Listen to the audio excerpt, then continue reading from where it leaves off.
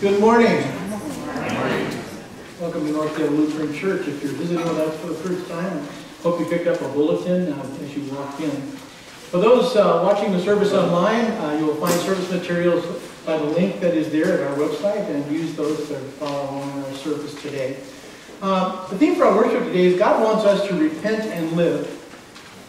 It's kind of good to know that God wants us to live, don't you think?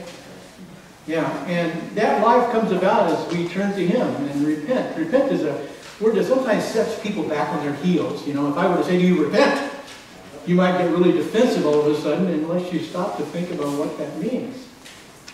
Repent. Turn to Jesus and live.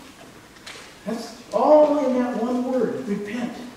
Change of mind, the way you think, the way you walk, the direction your life is taking you, or that you've chosen to take, calls for a turnaround.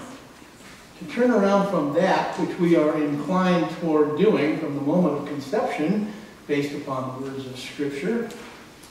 Then every inclination of our hearts is evil from childhood. Repent, God says, and live. We're going to follow the order of worship as it's printed for you in the service folder, and we begin with the singing of the opening hymn, Lord, to you I make confession.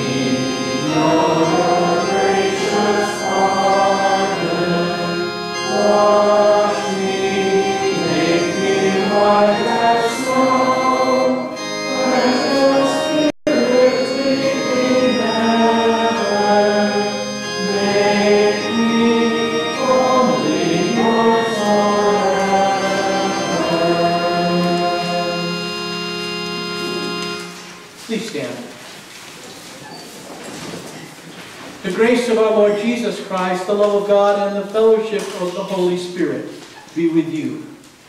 And also with you. And dear brothers and sisters in Christ, we have come into the presence of God, who created us to love and serve Him as His dear children. But we have disobeyed Him and deserve only His wrath and punishment. Therefore, let us confess our sins to Him and plead for His mercy. Merciful Father in heaven, I am altogether sinful from birth. In countless ways I have sinned against you, and do not deserve to be called your child. But trusting in Jesus my Savior, I pray, have mercy on me according to your unfailing love. Cleanse me from my sin and take away my guilt. I have good news. God our Heavenly Father has forgiven all our sins. By the perfect life and innocent death of our Lord Jesus Christ, He has removed our guilt forever. We are His own dear children. May God give to you and me the strength to live according to His will. Amen. In the peace and joy of that gift of forgiveness, let us praise the Lord.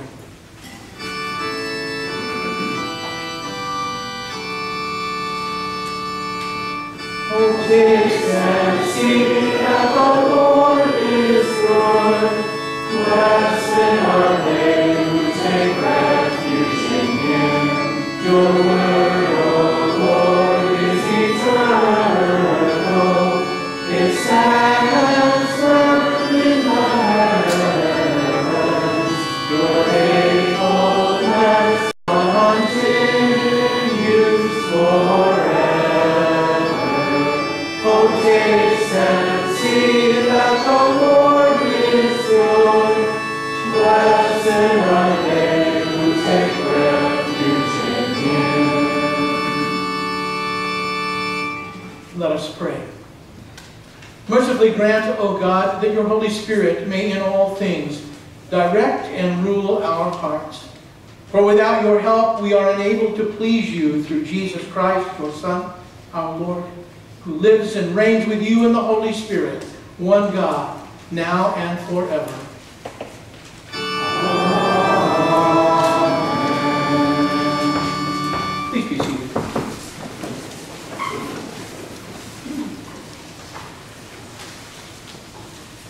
Our first scripture reading this morning, the Old Testament lesson, is taken from the book of the prophet Ezekiel, reading selected verses from chapter 18. The word of the Lord came to me. What do you people mean by quoting this proverb about the land of Israel? The fathers eat sour grapes, and the children's teeth are set on edge. As surely as I live, declares the sovereign Lord, you will no longer quote this proverb in Israel. For every living soul belongs to me. The Father as well as the Son, both alike belong to me. The soul who sins is the one who will die. Yet you say, the way of the Lord is not just. Hear, O house of Israel, is my way unjust? Is it not your ways that are unjust? If a righteous man turns from his righteousness and commits sins, he will die for it. Because of the sin he has committed, he will die. But if a wicked man turns away from the wickedness he has committed, he and his sins, what is just and right, he will save his life. Because he considers all the offenses he has committed and turns away from them, he will surely live. He will not die. Yet the house of Israel says, the way of the Lord is not just. Are my ways unjust, O house of Israel? Is it not your ways that are unjust? Therefore, O house of Israel, I will judge you, each one according to his ways, declares the sovereign Lord. Repent. Turn away from all your offenses. Then sin will not be your downfall. Rid yourselves of all the offenses you have committed and get a new heart and a new spirit. Why will you die, O house of Israel? For I take no pleasure in the death of anyone, declares the sovereign Lord. Repent and live. This is God's word. We continue with Psalm 25.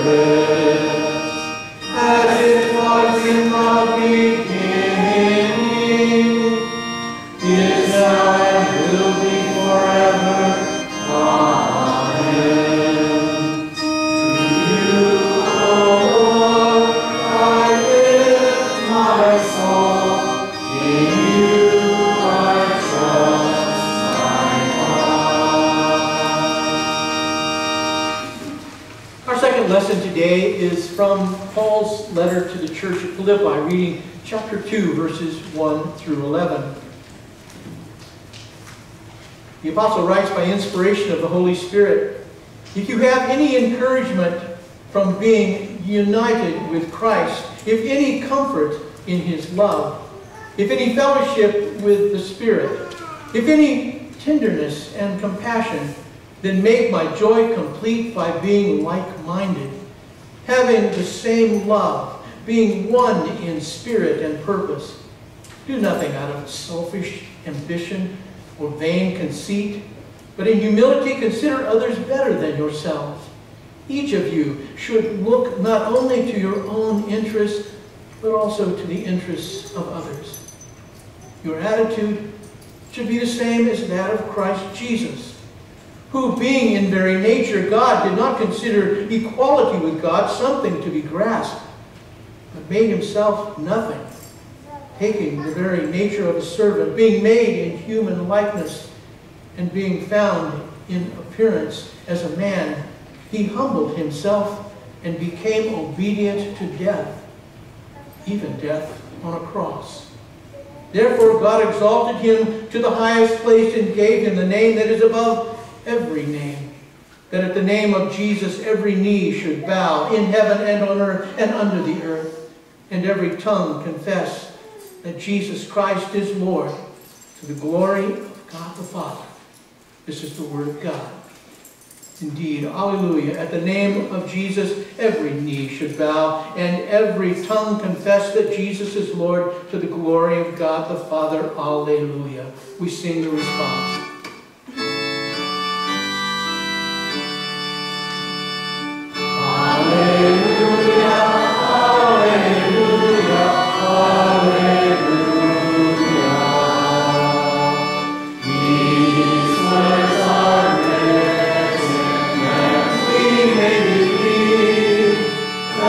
Jesus is the Son of God.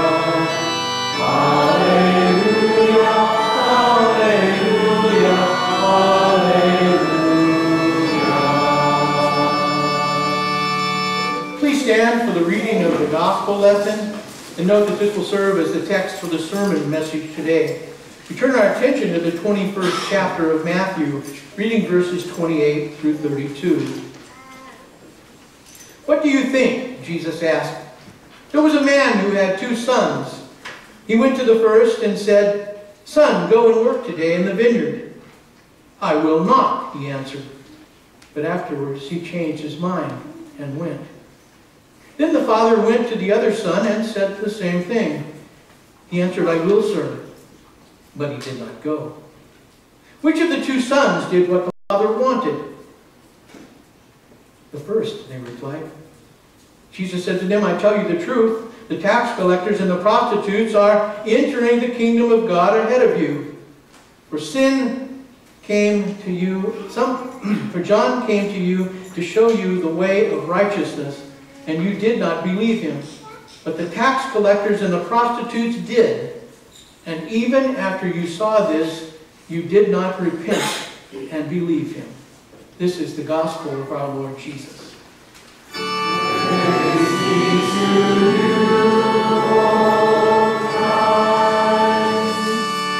Please be seated. We continue with the next hymn.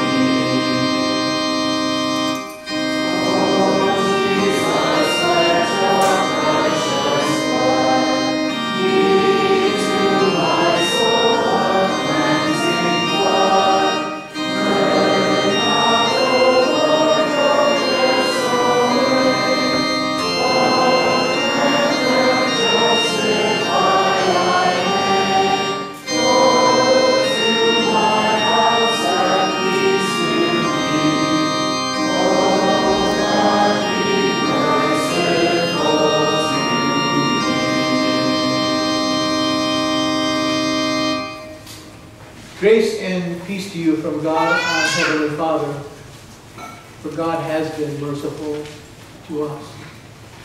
That portion of God's Word selected for our devotion is the Gospel read moments ago, but let me read that to you again. Jesus is speaking. "What do you think? There was a man who had 2 sons.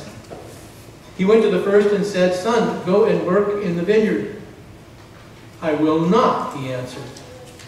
But later he changed his mind, and he went. Then the father went to the other son and said the same thing. He answered, 'I will, sir.' But he did not go. Which of the 2 did what his father wanted?"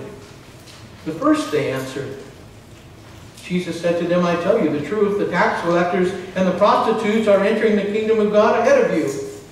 For John came to you to show you the way of righteousness, and you did not believe him. But the tax collectors and the prostitutes did. And even after you saw this, you did not repent and believe him.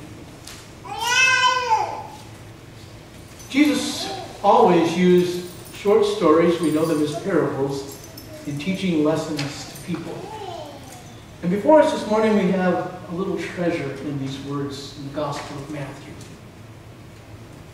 Now, I want you to imagine yourselves being there and hearing Jesus speak these words. For actually, you are there.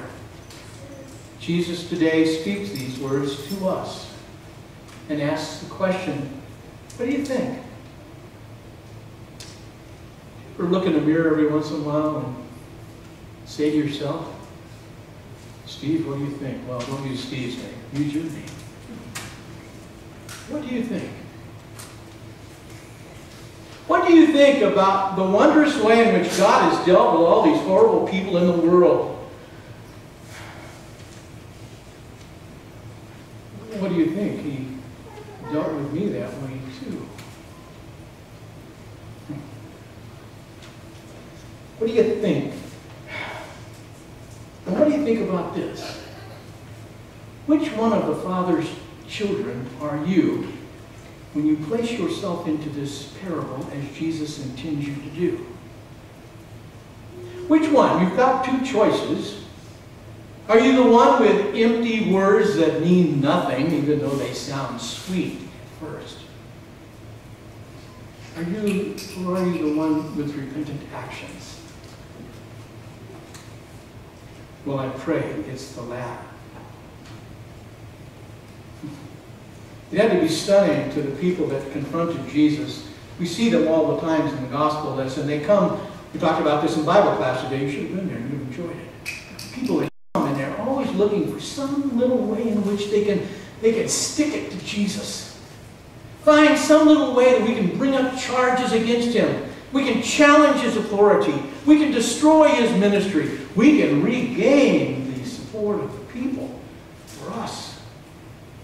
And why not? We deserve that. Jesus gives us these two characters in the parable. And the one is maybe a little shocking unless you've raised a teenager. Son, go and work in the vineyard. No, I will not. Maybe in your case it was, would you take out the trash? No! Will you clean your room? No! Will you do your homework? No! But then we hear that he changed his mind and did what his father had asked of him. But then there's the one with the empty words. And he's the one that's most distressing of all. What's that term we hear in the news all the time? Fake news. You know? Sure, Dad, I'll do it. But he doesn't. Now he had no intention of doing that. Say, yes, Dad, sure, I will. Okay, he's not looking.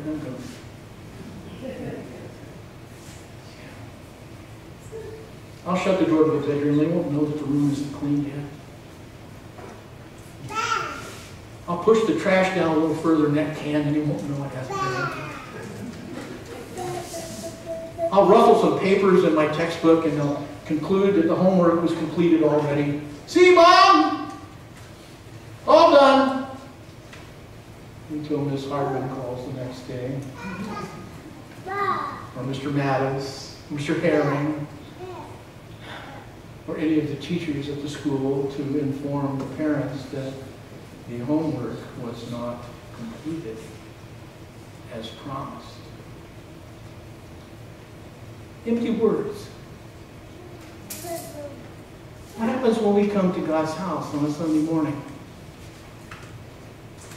Sometimes maybe we're guilty of having empty words. We know the confession we spoke this morning by heart. And even if we read it off the printed page before us in the bulletin, were you thinking about what you were saying there?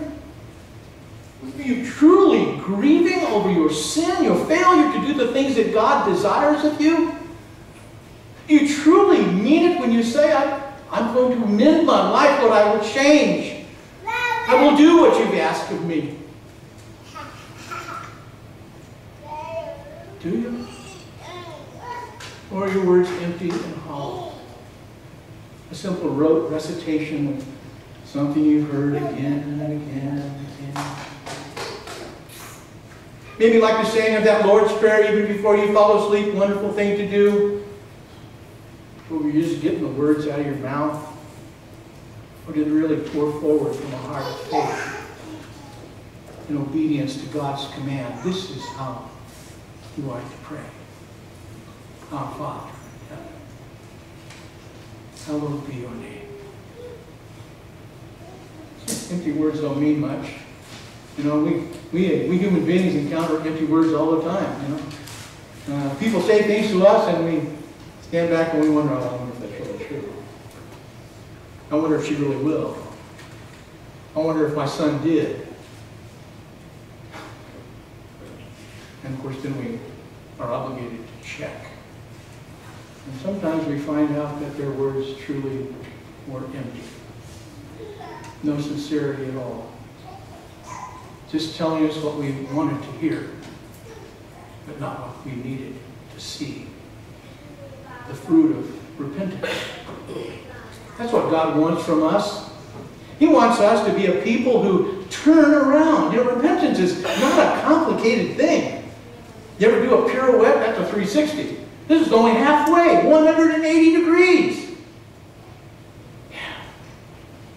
Turn from the way you're thinking, the way you're walking, the way you've chosen for your path in life. Turn back to God. Not with fear in your heart, but turn to Him for forgiveness. God wants you to lay those sins before Him. He wants you to bare your heart before Him. He wants to hear all that is wrong with you. So that He can assure you again, as He did this morning, even if those words out of your mouth were a rote recitation of the confession. He wants to tell you, I forgive you. I still love you. I sent my Son to redeem you. I shed His blood in your place. I laid all your sins on Him. I crushed Him. I pierced His flesh for you, so that by His wounds you might be healed. So we pray we don't come to God with empty words. And even when that rebellious, sinful flesh of ours gets a little bit of the upper hand, as it often does, and we say, no way, we know from this little parable that God looks to see that turnaround, that 180-degree turn back to Him. When we recognize honestly what we are and what we've done and what we failed to do, and know that there's only one solution for what we are. It's not found anywhere else. What's that beautiful hymn that we find in our supplement? In Christ alone. There's where we find our help. There's where we find our healing. There's where we find forgiveness. There's no bottom. There's no end to that forgiveness. It's just poured out on us graciously. It's not a bad idea, by the way. Every once in a while, I'll open up the front of that hymnal and look at those questions in preparation for Holy Communion. So ask ourselves, do I really believe that I have sinned against God? Do I really believe that in this sacrament I truly receive Jesus' body and blood as the assurance of the forgiveness of my sins? Do I really intend to amend my sinful way, to turn from the way I think, the way I walk, the way I talk? Do I really mean that? Do I really trust in God to forgive a rebellious child like me? God does, you know. That son that finally turned around and did his Father's will. Jesus asked those enemies of his, which son do you think did what his father wanted? They all had the answer. The one who turned around and did what his father asked him to do. The problem was, even though Jesus' story was simple to understand, in the picture that he displayed there, these two sons, he didn't quite get it, or they didn't want to get its application to them personally. They didn't want to be either one of the sons, I guess. First of all, they didn't want to be the one that rebelled against God, but not us. No. Not even if he turned around, because that would admit that I was wrong in the first place. They sort of liked the way the other one started out. Yes, Father, I will.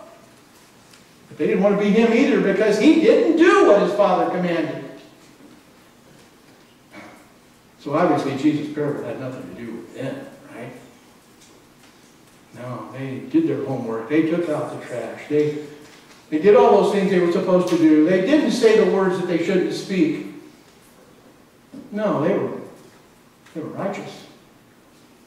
Why are we even listening to this man tell stories? We don't need a Savior. Our righteousness has already taken care of our sin. Well, we didn't have any sins. At least none we could take care of. A few more good works. And if we're a little short on those, or if there's some that are too difficult for us to obey those rules of God, then let's come up with a few more. You know, they came up with over 600. You know, so you can get more merit badges, I guess. And we'll do this one, we'll do that. Oh, man, we're right up there with it. I'll tell you, God's going to be happy when he gets us in his heaven. He's probably longing for our arrival because we're such good people. Had a young man come to my little mission in Canada one time. We had a storefront in a mall. He wanted to know if this was truly a Lutheran church. And I said, well, we hope it will be at the start. We have just a Christian information center here. He said, well, I could never, ever say again that confession in that hymnal. I am a poor miserable. I am not, he said. I said, well, that's really quite interesting. You were raised Lutheran, were you? He said, oh, yeah. Yeah, I was. But I've been enlightened. I'm no longer a sinner. And I said, and you base that on what? He said, the book of Romans. I thought to myself, have you read it?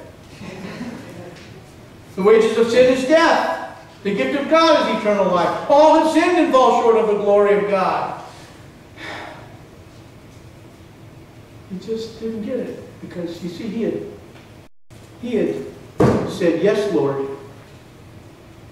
And he didn't turn away, he claimed. I said, well, what about your inheritance? He said, my parents are still living. I said, I'm not talking about that one. I'm talking about that sin that stained your very existence from the moment you were conceived in your mother's womb. What about that inheritance? He said, well, God doesn't know that against me. I was just an innocent kid. Not even born yet. David didn't think so. You know him? He says, surely I was a sinner from the moment my mother conceived me. God looked down from heaven. Don't you know this, young man? God looked down from heaven and he looked around and he looked at all the people in the world. And he couldn't find one who was good. Not even you, young man. None. Did it ever occur to you that that's why he had to send Jesus into the world? So that any of us might enter God's kingdom. God so loved the world that he gave his one and only Son, that whoever believes in him shall not perish but have everlasting life. God's Son did not come into the world to condemn the world, but to save the world through him. No one comes to the Father except through the Son, whom God sent, because he loves us. Obedient or disobedient children though we may be, depending on the day or the hour.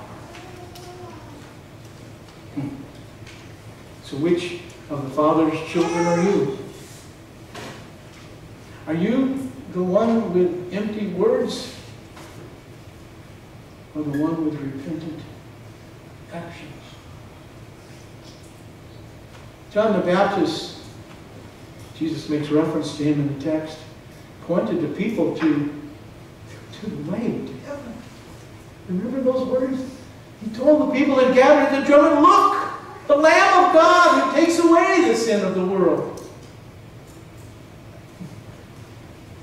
These people that were accosting Jesus with their words, they didn't get it.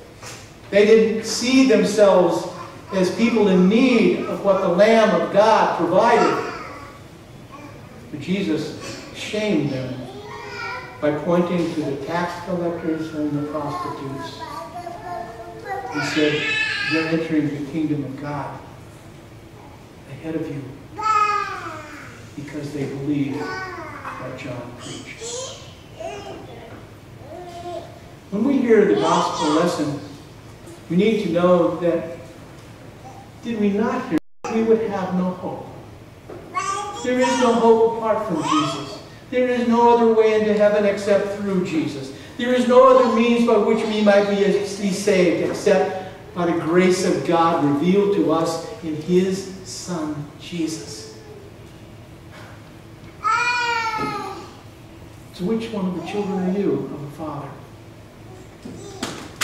I pray that you'll recognize that you're both of them. That's why we come into God's house and confess our sins.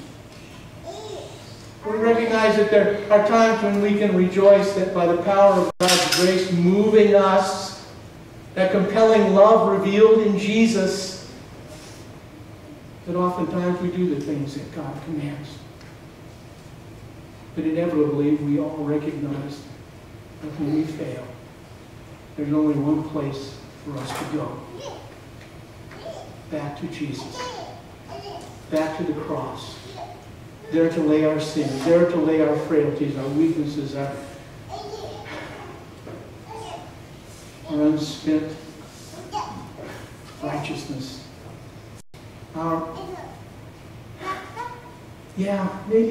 Maybe you'll get that trash taken out today, you think? Maybe your homework really will get done on time. Maybe you will get that lawn. Maybe you will be sure to hold those devotions with your children. Maybe you will pray with them. Maybe you will hear the Savior's command and say, yes, Father, I will. And mean it. Amen. Please stand.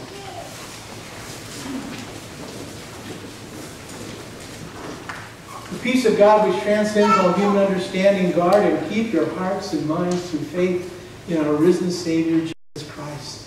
Amen. This time we make confession of our faith according to the words of the Apostles' Creed.